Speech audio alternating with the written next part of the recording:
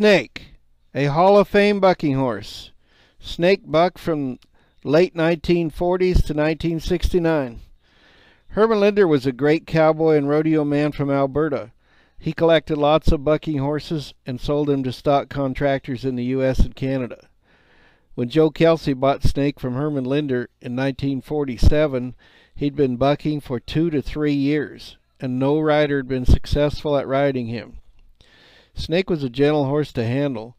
He could have been a good saddle horse, but he preferred to buck.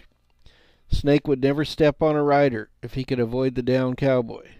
He did not like to be bumped in the corrals or alleyways when the horses were being moved.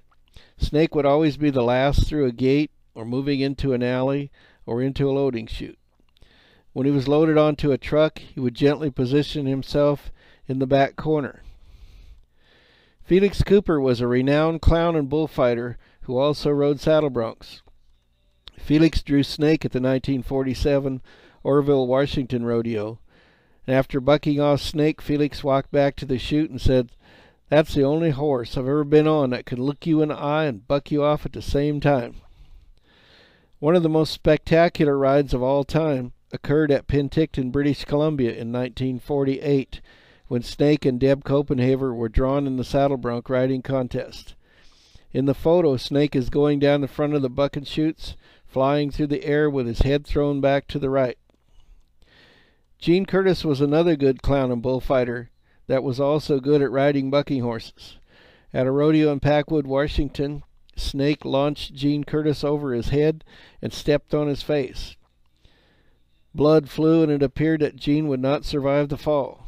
But after a ride in the ambulance, a few stitches, and a big bandage on his head, Gene was back the next day performing his clown acts and fighting bulls.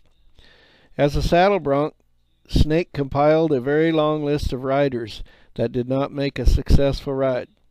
As time began to slow his momentum, Snake was transferred to the bareback string. His performance as a bareback horse was far above average, and he made the trip to two NFRs. In 1969, Snake was retired and allowed to live out his final days on the Rice Ranch near Coulee City, Washington. A tribute to Snake. Snake was a horse of renown. He threw off more than just one clown. From 46 through 1968, Snake didn't seek fame. It was his fate. He was very famous in his younger day. Snake bucked in a special high-jumping way. When in the air, his feet kicked up and back. He threw his head to the left and right, giving slack.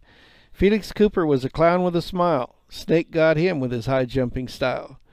Felix tipped his hat and without a scoff said he can look you in the eye while he bucks you off. Gene Curtis was another clown to bite the dirt. I was pretty young when I saw Gene get hurt. A rodeo in Packwood became a scary place when Snake bucked Gene off and stepped on his face. The match of the season came on a Canadian run. It was a contest that makes rodeo fun. Snake was showing all his tricks with pride when Deb Copenhaver became the first to ride.